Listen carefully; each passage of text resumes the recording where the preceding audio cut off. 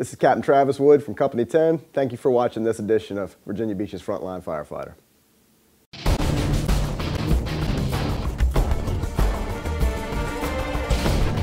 This month on Virginia Beach Frontline Firefighter, Master Firefighter Mike Kellerh shows us how to manage friction and anchor considerations.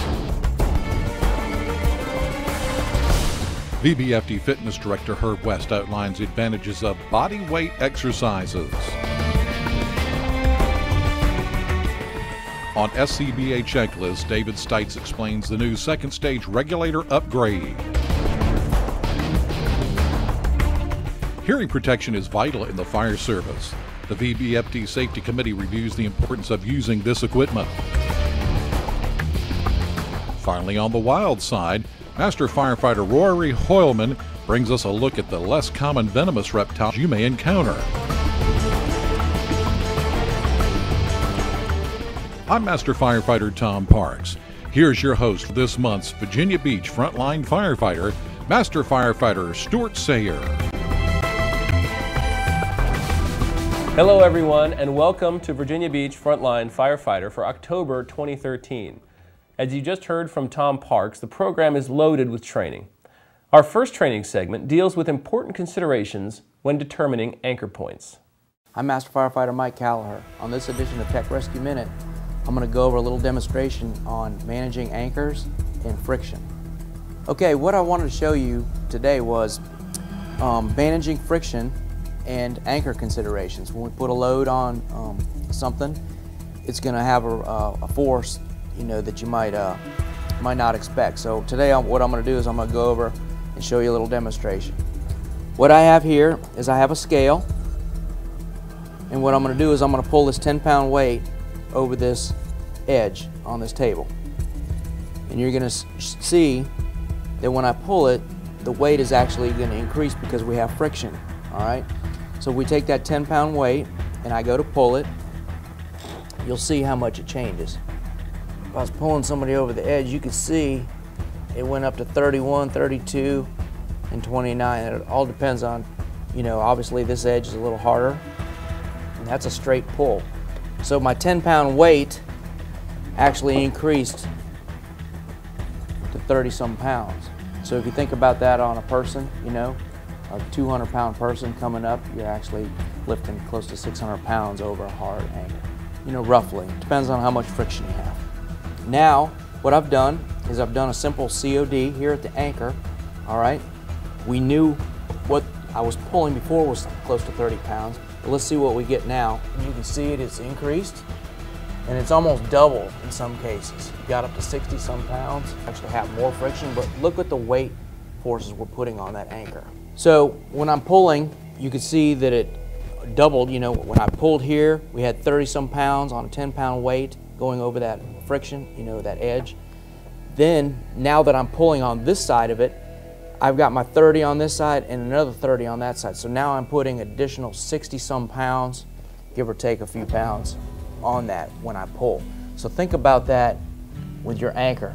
Say I'm pulling up a person, 200-pound load, I can double, triple that, 600 pounds. So I could be putting 1,200 pounds just to get one person up over the edge. So if you think about that, what am I anchoring to? What's my anchor? All right, that's something to think about. A lot of people don't, But I'll show you a way we can improve that. This simple system here, everybody's seen it before. A simple little Z-rig here. And now, if you can see, yes, I have that friction coming over, but I'm going to overcome some of that by putting in this mechanical advantage. So as I pull, it's nice and easy, and my weight's up to 13 now. Why is that? Through this mechanical advantage, but I'm also pulling some of it. All right, so this pulley is actually helping this anchor, okay, because I'm coming over here and I'm sharing some of that weight. Someone wants to come in and we want to do a COD. Remember, it's not a moving pulley, it's fixed at the anchor, so it has no mechanical advantage. But I need to change direction. Say I need to come up here, I've run out of room on top of the building, I need to put a COD on there. Look what happens now. Put that COD on here, and look at the weight of my anchor now. It went up 40 some pounds, okay? So now at 10-pound load, I've still got 40 some pounds of force on my anchor. All right, that was a little demonstration. If you have any questions, you can contact me. You know, I'm sure there's gonna be a lot of them. You know, we've taken this out and we've tested it with large scale with half-inch ropes and full 200 to 300 pound loads. And we were getting the same, you know, results as we're getting on the small scale. So I figured we'd start with this small scale, do a little demonstration on that, and you just open up some questions, you know, that you have, and I can answer them. Part 2 of this, we're going to go and I'm going to do an actual high anchor point, simulating maybe a ladder or high directional, and I'll show you that. Thanks. Next up, we'll look at body weight exercises on Herb West's fitness forum.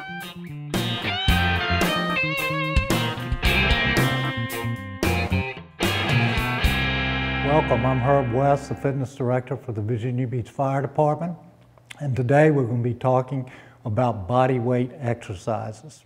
After we talk briefly about body weight exercises, we're going to go through a circuit that we do here at the Wellness Center and show you how to do that.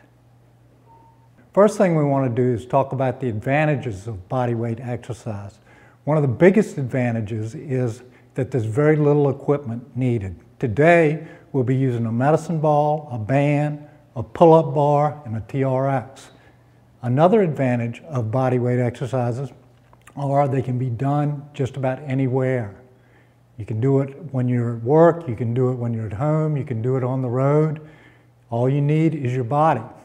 And that brings up the third advantage of body weight exercises. They're extremely functional because you're doing functional movements with your body as your exercise source. And the last advantage that we want to talk about is they're very good to use with groups, such as at the station. Since there's not a lot of equipment, you don't have to wait for equipment to do the exercise. Next, we want to talk about, and we're often asked, well, how can you change resistance in body weight exercises? Basically, there are 3 ways you can change resistance. One is you can increase the number of repetitions you're doing. The second one is use less rest time between circuits and between exercises. And the last one is to use a more difficult version of the exercise when you're doing it. Now let's look at the circuit that we use at the Wellness Center. We're going to go through it, give you the numbers you should be doing on this, and the exercises. Circuit 1, you will be doing 10 reps of pull-ups from this list according to your ability. If you cannot do 10, you can do it with bands, with assistance, or negatives. Pull-ups, 10 reps. Wide grip, narrow grip, chin up, with a band,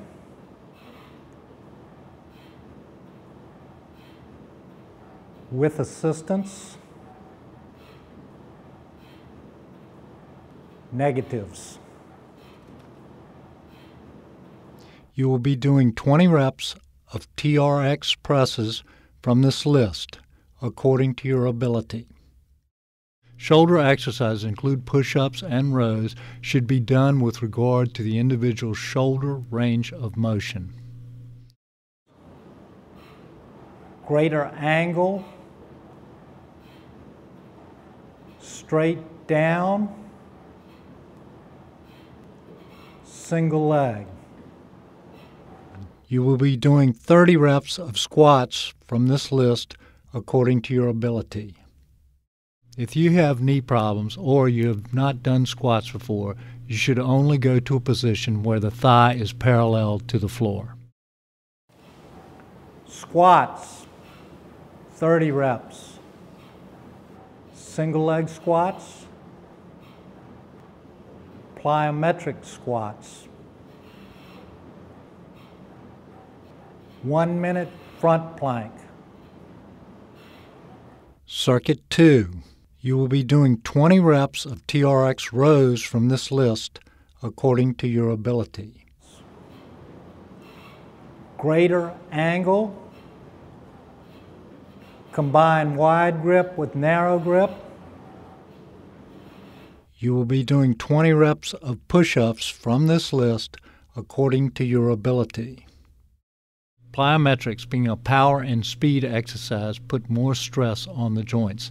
Therefore, you should not start with plyometrics, but advance through the other forms before attempting. When beginning plyometrics, keep repetitions low until you have mastered the exercise. Push-ups, 20 reps. Feet elevated.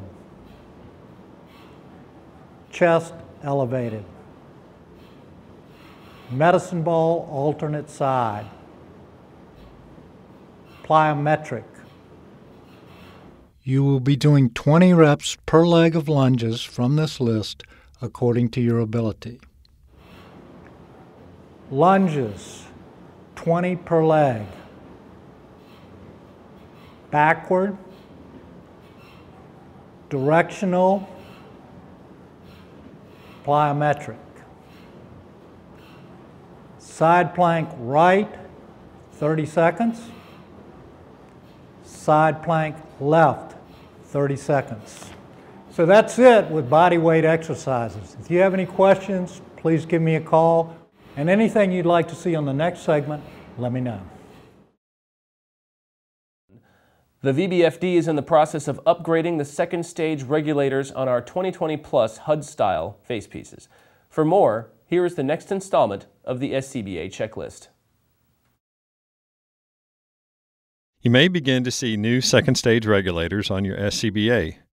They work just like your old second stage regulators. They are aligned the same way with the bypass knob in the same place. The manual override and the reset button are all in the same location. They are just covered in a new skin. Many of you will remember when we replaced the black air clicks in your mask with the gray ones that should be there now. This new second stage regulator is the second half of the upgrade to improve the second stage to facepiece seal. You should feel an improved air click fit and get a better air click to second stage regulator seal. The manufacturer's upgrade verbiage reads as follows. Honeywell has discovered that it is possible for a CBRN second stage regulator to be fully inserted into the air click in all 2020 Plus HUD-style facepieces, but still have a slight amount of air leakage around the interface of those two components. This leakage primarily occurs when the second stage hose is pulled forward, causing the second stage to move slightly forward at an angle within the air click, breaking the seal between the air click O-ring and the second stage regulator. The potential leakage is minimal, amounting to about 1 minute's worth of air volume using a 30-minute rated cylinder at about 40 liters per minute breathing rate, and only if the second stage hose is being constantly pulled forward. If the hose is never pulled forward or is only pulled forward intermittently, the leakage would be significantly less. Because of the positive pressure maintained in the facepiece, the leakage is only outward, preventing the intrusion of contaminants and maintaining the user's protection. Please understand this is not a recall. Your old second stage regulators are safe and have passed flow testing for the past 8 years. This is merely an upgrade. Thank you for your attention. Thank you, David. As everyone knows, loud noise en route and on the scene of incidents is always an issue. How you protect yourself against this problem is in your hands. Here's firefighter Danny Woods from the VBFD Safety Committee with a segment on hearing protection. This month we're going to be talking about hearing protection and the importance of wearing it, and the new hearing protection that you will shortly see in the field. Speaking on behalf of the Safety Committee, I want to talk a little bit on the topic of hearing loss in the fire service. It goes without saying that our hearing is one of the most important assets that we have.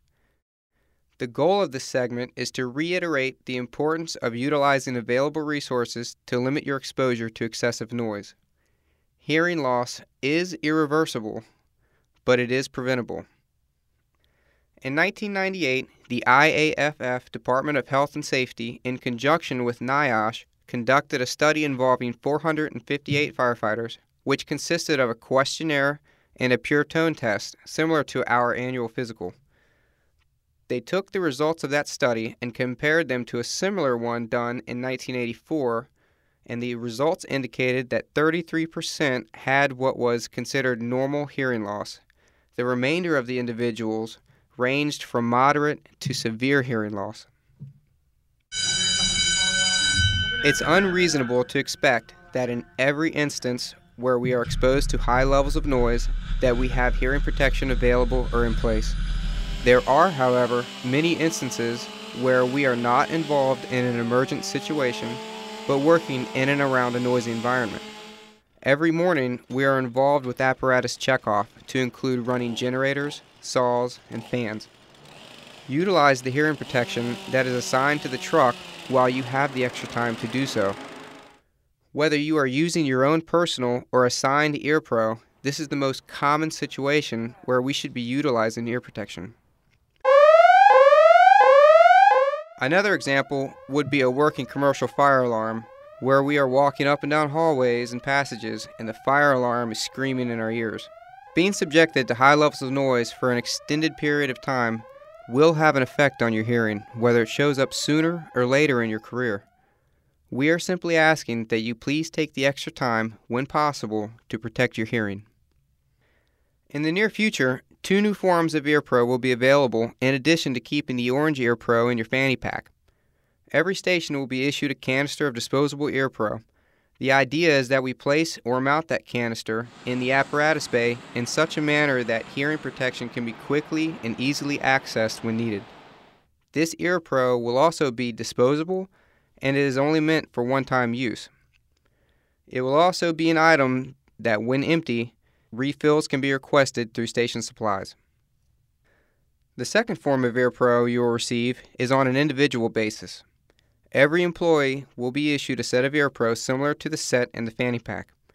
This new set will be connected with string instead of the old plastic, which will make it more durable with the prospect that it will last longer than the old version. It will also come with a protective, hard plastic case to prevent unnecessary wear while not in use. Thank you again for tuning in with me on this month's edition of Safety Stand Down. Again, my name is Firefighter Danny Woods. You can contact me at Company 18 or on my email. And please, if you have any ideas for future segments or any questions or comments about this one, please contact anybody from the Safety Committee or myself, and I'll make sure that everybody gets the word. In the final segment of The Wild Side, Master Firefighter Rory Hoyleman shows us some of the less common reptiles you may encounter. But you know they're out there. Hi, welcome to this edition of The Wild Side. Last month we talked about lizards, and the month before we talked about snakes that you may encounter on EMS or fire calls. Today we're sitting here with Josh from Pet Paradise. He's going to talk to us about 3 tarantulas that he brought with us today. There's over 800 tarantula species in the world, so you may encounter one of these on a call. Yeah. As weird as it sounds, tarantulas and spiders have become a pretty big hobby. There's over 200 different species that are amongst this hobby. A lot of them are quite harmless, like this species here. Although she is large, tarantulas generally have a venom that is not very harmful to mammals. Does a lot to reptiles and insects, but nothing to us. So even this large tarantula, if it were to bite me right on the hand, wouldn't do more than a standard house spider. Now there are several other species, such as these 2 here, that are not quite so handleable, very, very aggressive species that you'd want to refrain from touching. But luckily, if you're going to go into a call, most of these are going to be in small containers. You can pick the whole thing up, and it's going to be pretty secure, so you're not going to have too much to worry about. Tarantulas are more scary than they are dangerous. Josh, how can we contain these spiders if we needed to control them? If you were to come up on a spider that was loose, a large tarantula, you would never need to actually have direct contact. You find a container, such as a deli cup or a Gladware container that's around the house, a cardboard box even, simply place it over the animal. They're naturally going to start climbing onto the sides. You can take, ideally, a piece of paper or a piece of cardboard and just very gently slip it underneath. What they're going to do is they're going to step up on that layer, and now you have a contained tarantula that can't do anything to anybody. Josh, thanks for coming by and talking with us about tarantulas and how to properly contain them if we have to on a call, or how to handle them. Absolutely. As a growing hobby, you should be aware. You probably see them more and more. Now we're sitting here with Brian from Acme Animal Control. He's going to help us discuss venomous snakes that we may encounter on EMS or fire calls. Brian, how can we tell if a snake is a venomous snake? Well, first of all, unless you have extreme experience with snakes, it's best to treat every snake as though it is venomous. 9 times out of 10, when somebody is bit by a snake, they're either trying to kill it or they think it's dead and they pick it up.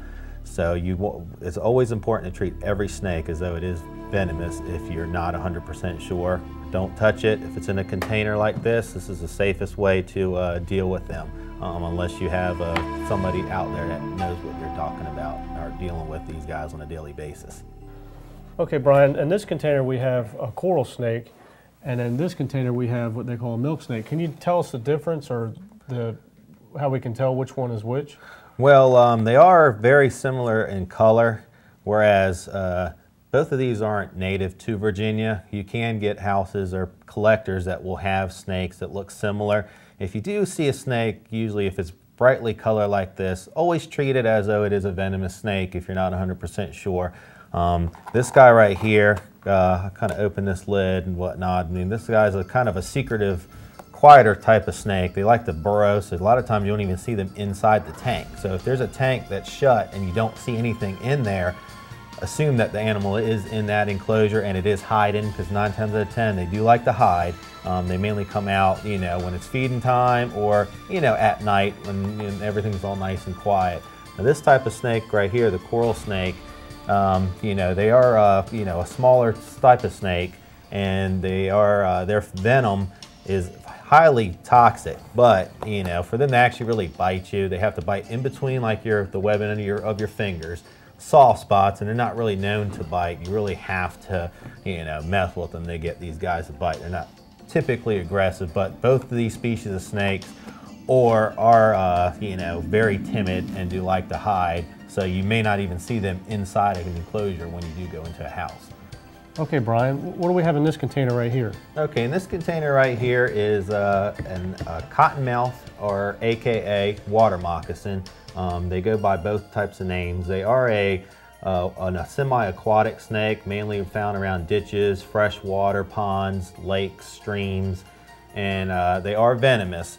But the reason why they call them a cottonmouth, because the first thing you do when you walk up on a snake like this, they pop the mouth wide open, and it's a white cotton color in there, that's why they get that cottonmouth name. But they also vibrate their tail, and they will also musk to try to help, warn you. Every snake is going to warn you before they bite, or they're going to try to flee from you.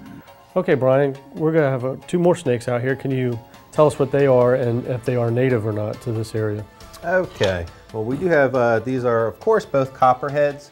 There's 2 different types. We have, this is a northern copperhead, which is one of the types that we would encounter over here. Now these are very common species that we find in this area. They are venomous, but they have a very mild type of venom, maybe a little bit about around the size, similar to a bee venom. They actually don't even administer anti-venom for these guys unless you're allergic or you're a young child or an elderly and adult. As you see, their colors blend very, very well with the leaves and patterns.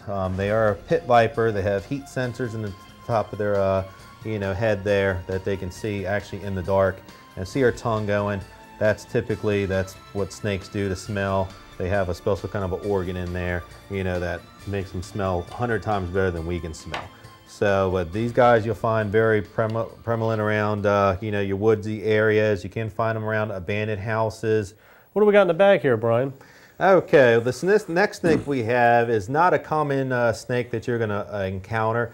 You can encounter it in a house if it's a reptile collector. This is a non-native species, but it is actually a white monocle cobra.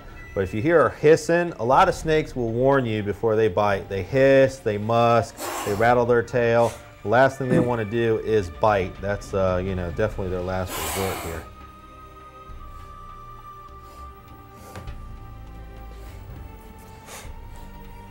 Okay, well this is actually called a white sunset monocle cobra.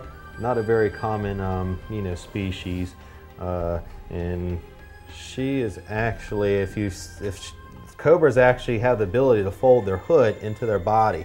So unless they raise their hood, which they only usually do in a display, a threatening display or a warning display, she just looks like a regular old snake that you could find around here. But if I can get her to raise this hood, you know, then you can actually see where she has ribs that just kind of fold in here. So Brian, if we happen to somehow see one of these walking or crawling around a house, what should we do with them? Well, the best thing to do is do not touch it. You definitely want to call you know, somebody who's experienced with snakes. Unfortunately, your city animal controls, they mainly just handle cats and dogs, so they're not going to have the expertise with this. Brian, what do we have next here? Okay, the next type of snake we have is a very common snake as far as snakes in the venomous world. This is actually an eastern diamondback rattlesnake. You won't really find these around here, but we do have a similar type of rattlesnake called a canebrake rattlesnake that you can find around here, but it's actually a protected species in Virginia, so it's against the law to kill them. As you hear that rattle going, you know, that's the biggest warning that you're going to hear. If you listen, if you ever hear that rattle, I mean, that's definitely your warning sign.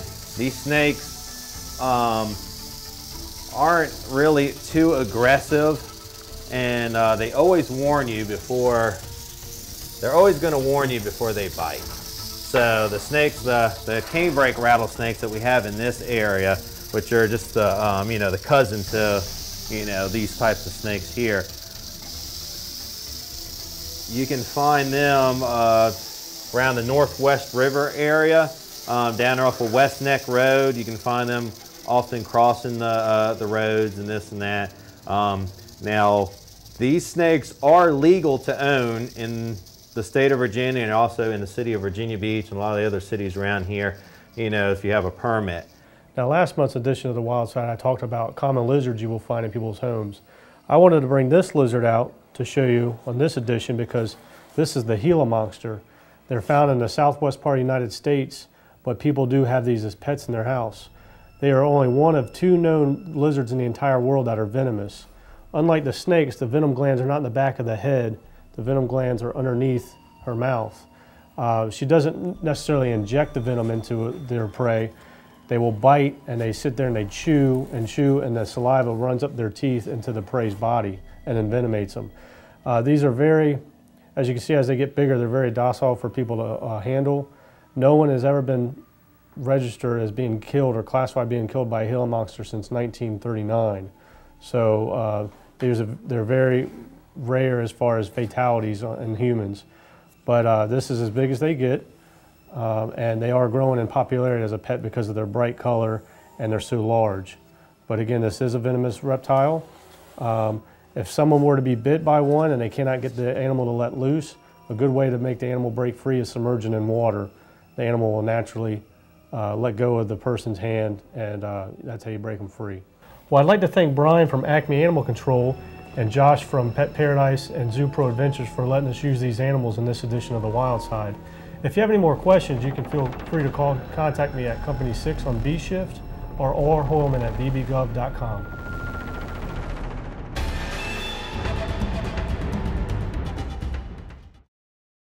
Thanks everyone for joining us on Virginia Beach Frontline Firefighter. As Tom Parks mentioned earlier, we encourage you to be involved with our program. Please like us on Facebook and watch all of our videos on the Virginia Beach Fire Department YouTube channel. If you or your shift has a segment idea for Frontline, contact Kirk Kellerhals at the Fire Training Center. For the entire staff of Virginia Beach Frontline Firefighter, I'm Master Firefighter Stuart Sayer. Thanks for watching and see you next month. Stay safe.